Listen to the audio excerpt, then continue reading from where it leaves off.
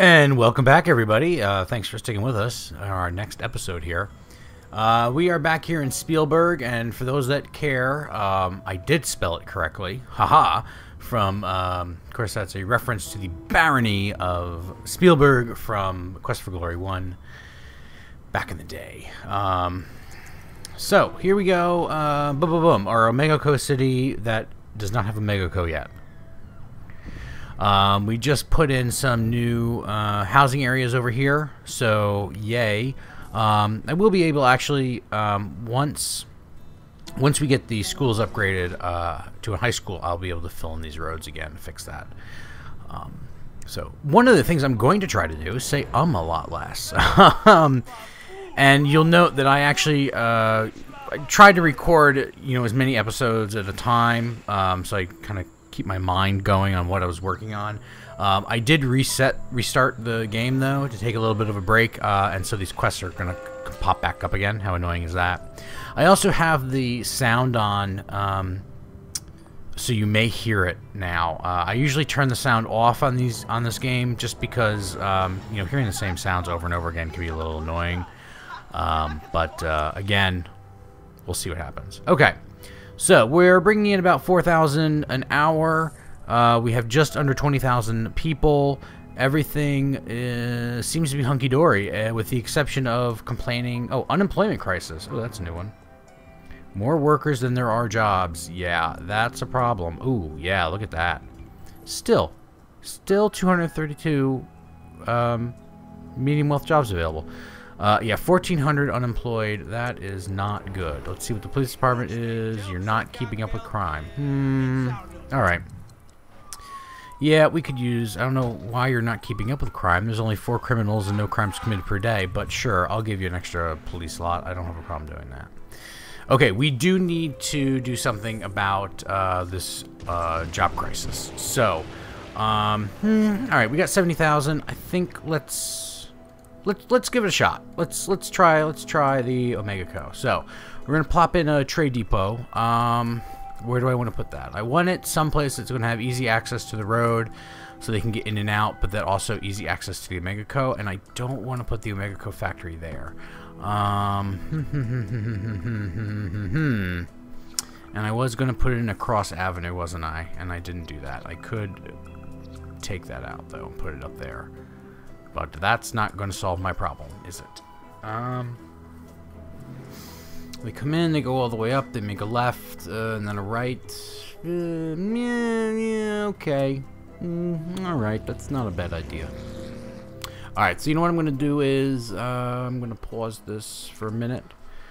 I'm giving you some accents now. Alright, here we go. Alright, we're going to pause this. I'm going to take this road out. Bear with me. Okay. And we're going to put in an avenue instead. But I think that means I'm going to need to expand it a little bit so that it fits. Hey now, what's going on? Oh, roads overlap. You are a real pain in the butt. Okay. And do that, I got to fix this road here. Okay. And then we're going to do that on this side. Yes, that is a problem. Alright. We're getting there. We are getting there. Actually, let me clean up some of those there. Alright. Yeah, I don't know what I'm going to do about that. We're going to have to futz around with that road. Clearly I don't want to get rid of it because I have to rebuild all that, and we just don't have the money right now. When I do go to rebuild it, I will rebuild it. Let's just... Alright, let's just do this. This is not to make people drive down this road, I don't think, so I'm not really concerned. We're just going to do that, and hopefully that won't be an issue. Okay, great. So now back to what I was doing. I did that because I did want to have a cross avenue going through this city this way as well, as opposed to just this way to help alleviate some traffic. Because as the city gets bigger and we start expanding up here, there's just going to be a lot more traffic. I also wanted to make sure I had the trade depot put in on an avenue, so that it's a little bit of a faster route for them. Okay. Excuse me. I'm going to leave the... I usually don't leave the freight lot, but because we're having so many problems with freight right now, I'm going to leave it. And then we need to put in an ore, a raw ore, and a crude oil lot to import. I'm going to put it on an extra truck. Oh, sure, I'll put on a sign. Why not? I wish they would change the signs. Like, you'd change the name of the company and, you know, Bob's Trade Company or something. I don't know. Just, you know, a little bit more personalization. All right, so manage. So we're going to import both oil. Oops, that's export. Import oil and crude oil. Oil and ore. Right. Import oil and ore. Blah, blah, blah, blah. Okay. Then that leads me over here to OmegaCo, and we're going to put in our first OmegaCo factory. Now, I actually am wondering if I should put it in over here, or over here, instead of down here, just because it's closer to the trade depot, and I don't want there to be problems. Yeah, let's put it in over here. Now you can upgrade this with additional production lines. They're 25,000 each, so we're not going to do that because we don't have enough money yet. But then once you start upgrading, get the drones, and there's the VTOLs that I love that we don't have yet. All right, so anyway, so we've got one. That should start us off nice and easy. Let's get this playing again. And, all right, we'll see how it goes.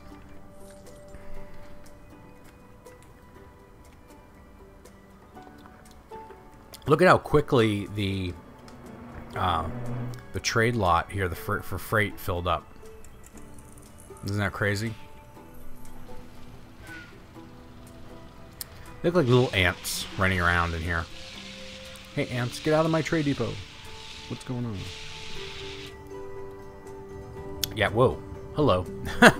That was the sky. All right. Yeah, see, look how much traffic is now on this road because of that upgrade. Oh, and that reminds me, I need to rezone because I did not zone anything on that road now. So we're just gonna clean that up. Boom, boom. And all right, so we need 30,000 to get the next hall upgrade. 30,000 people, that is. Wow, look how many people work. They need ore. Well, you're importing it, right? We will see. And you're doing that. Let's see where we are. I know we had some... Yeah, wow. Whoa. That's interesting. So, we had more than 1,000 people unemployed. We're now down to just under 400 unemployed, although that number seems to be going up again. But we have... Look how many available medium wealth jobs we have. I'm not sure who has those jobs. Where are they coming from? Is that from commercial? I don't know. I don't know.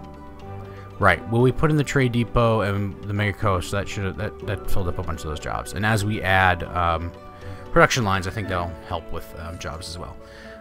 We did get a notification. The OmegaCo quest we were on, we we successfully did it. We didn't get too much money from that, but it was something. We now currently seem to be having a... Oh, no, that went away. What was the problem? We don't know. But, all right, here's... classrooms are full. Yeah, look at that. We've doubled the number of students in the city, and we have not increased classroom size. We, right now, we're making $5 grand an hour, but... all right, well, monthly profit in transactions is still good, although some of that's from a mission reward. Whew, look at all that. See, this is what I was talking about when, hesitant to jump right into it, because you start importing and filling up your trade depot with the stuff, and if you're not making enough money to counteract the cost of importing that, your city just goes bankrupt and it spirals into oblivion. We are thankfully making enough money. We're making almost 6,000 an hour, and really the number you want to look at is right here, which is your monthly profit and transactions. Now I see our monthly transactions is really high in the negative. Really high in negative? That doesn't sound right. Well, all right, whatever. We'll want to come back, though, and take a look at this the next month, because this includes a mission reward. So this might be off a little bit. But we're going to keep an eye on that just to make sure we stay solvent. As you can see, our money is really low here, but we're making quite a bit of profit for a city of this size every month. So anyway, we'll see what happens. Okay, so I saw a quest come up here, and I didn't grab it, and now it seems to have disappeared. Oh well.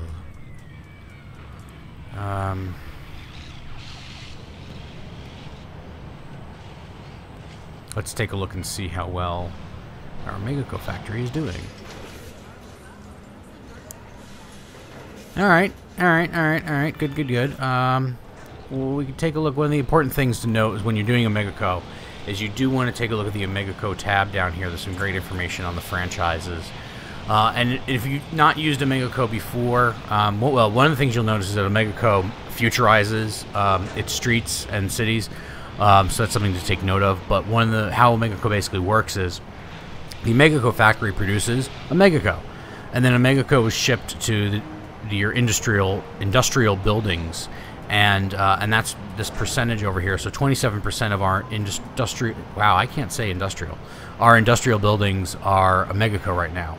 And of course you want 100%, because when you get to 100%, you make money because they're franchises. So when an industry becomes an Megaco company, it becomes a franchise of a Megaco, and you make money, an hourly profit off that Megaco franchise. And so as the industries become Megacoized, let's say that's a word, then when they're shipping their freight out to the commercial businesses, those commercial businesses then get converted into franchises as well, and that's that commercial percentage that you see down here. And then there's a following step to that is the residential. Now, the residential, you have to have drones in order to convert residential into Megaco customers, and there's another level of like gold customers, which you can see residential gold members, where you're making even more money off of them. In order to do that, you need Megaco factories that are producing drones. So right now, our Megaco factory is producing Omega. When we take a look, if you take a look at the this here is a drone assembly line. So once you get the HQ built and you add the robotics division, you can get the drone assembly line, and then you can build a Megaco factory that produces drones, and that's how you'll convert all your residences into, or your residential areas into a Megaco and start making more money that way. But you'll see that the industrial and the commercial numbers are going to fluctuate as far as percentages go, of course, as you remove and build more cities, but also as as you move and build more regions and whatnot within your city, that will grow. The thing to keep in mind is you want to try to get to 100. But anyway, that's probably a clear goal here. So as you can see, our money is really fluctuating. We are bringing in 8,000 an hour, but because of the imports over here, we're actually it's kind of money's really jumping up and down. So here's the next Megaco. People love it. Great. Can't get enough. Build more than you ever have before. Okay, well, that shouldn't be that hard. Here's another one. Oh, we got two of them. Let's see what we got going here. More income. Yes, we could. More factories. Yes. Okay. So convert. I love, and you know what's great about some of these quests too, is that you accept the quest and you've already met all the goals. So then it's just free money. Like you just get the money. I mean, it's like why would you not do that? You know, just bring them in. Just bring them in. Get the free money. Move on. Omega deliveries are slow. This is a common problem with Omega Co. And there is. I'm sure there's a way to optimize it so that it works better than what I do. Basically, essentially what's happening is, you know, the Omega Co. is not getting, or the Omega is not getting from the factory to the industry fast enough. And if that happens, if it's too slow, the industry stops being an Omega franchise and goes out of business. So you lose it. So you have to be producing enough Omega, but you also have to be delivering enough Omega in order to maintain your franchises.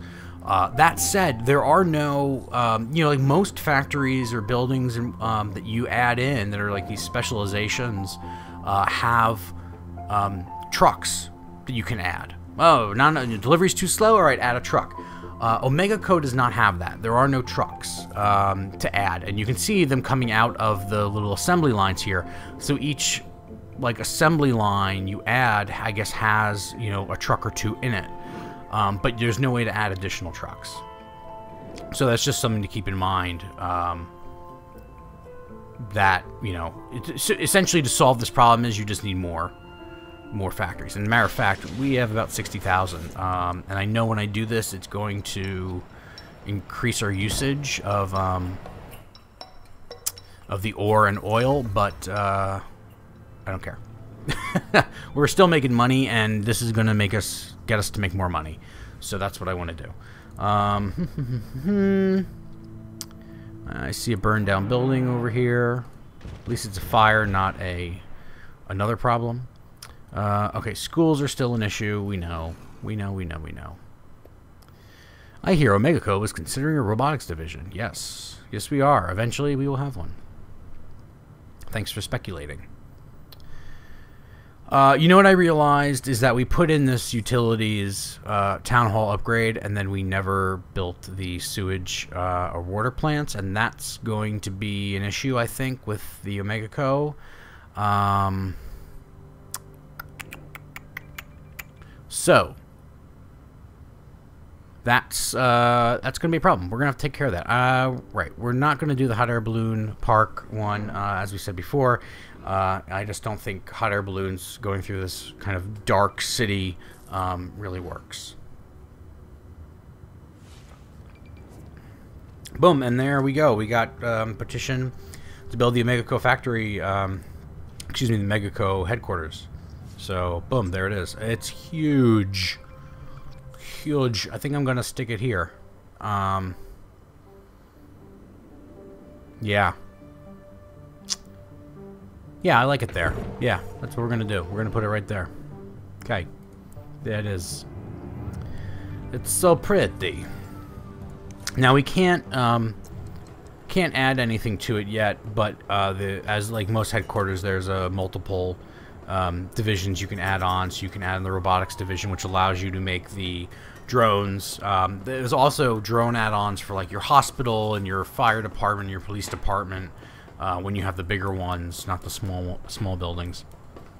And so that helps out there as well. The extraction division, which is great because that gives you the ability to bring in instead of building like a huge oil field, you can put in like one little oil rig, I guess you would call it, and just pump the oil out and through a pipe go directly to the factory. Kind of cool. And then of course there's the commerce division, which I think they all have, and this is actually the commerce division is what gives you access to the VTOLs. And in fact, if you have the trade port, you can add VTOLs to the trade port, so that you don't have to deal with the trucks, and helps alleviate some traffic and all that good stuff. Alright, so we've got the headquarters in. We've got two little Omega lines going, and we're making about 10,000 an hour. monthly profit is 122. And that's not taking in, that's only with the $2,500 mission reward. So we're doing good. We're making bank now. I'm very, very happy about that. And we just did another mission, mega mission complete, where we're gonna get a chunk of change. Yeah, 25. All right. All right. Well, we got a problem over here. What's going on? Oh, what? Not enough medium wealth shoppers. Well, all right. You know what? Actually, yeah. You know what? You are right, because we've got a lot of medium wealth jobs and not enough medium wealth people, and we have too many low wealth. So, guess what we're gonna do? We're gonna do some upgrades here and get some more medium wealth folks in. And because we've already got it kind of growing here, I think we're gonna start converting this area over here. So let's take a look what we've got. What do I want to put in? What we got here? Colorful park. How about a sculpture? Large sculpture garden. That might be too big. We'll give it a shot. No, well that. Whoa. Over ambitious with scrolling today. All right, that did good. That filled up a huge area. Well, it gave us some more medium wealth in here. We got to get this little section as well. No, large. I don't know. How's some green space? That was kind of shitty. Pardon my language. Yeah, let's go with that. Yeah. Whoa. You know what? That's a high wealth. That's my fault. Ay. That's what I get for not paying attention. Oops. I wanted to go to sports. That's what I wanted to go to. And people are going to be sad. I'm sorry, guys. Don't be sad. I'm going to have to knock all those down now. Alright, let me put that in. Let me fix the high wealth problem I caused. Yikes. Okay. Alright, we have a sewage problem. Yeah, we do. Okay. Alright, so now it's time for me to build the sewage treatment plant, which is so expensive. Oh my goodness. Alright, first I'm going to extend that road out. Essentially what I'm going to do is I'm actually going to build a new a new road to put this stuff on.